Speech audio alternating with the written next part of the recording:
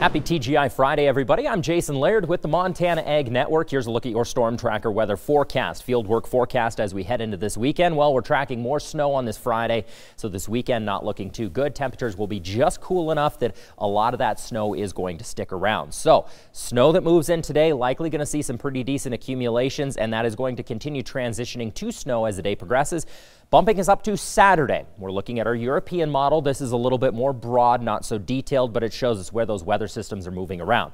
Snow continues to move out of the area on Saturday. By Saturday evening, high pressure starts to build into the region. That high pressure will continue to build on Sunday. Could see some windy conditions in the northeastern corner of the state. Just enough wind off of the mountains that we should see lingering snow start to burn off Sunday night into Monday as this huge high pressure ridge builds in. And notice how it keeps that moisture well to our north as it settles in across Montana. So with that said, yesterday we showed you a long-term outlook 6 to 10 days. Today we're showing you 8 to 14. Not a lot of difference in the two, so that gives us pretty good confidence on how things are going to play out.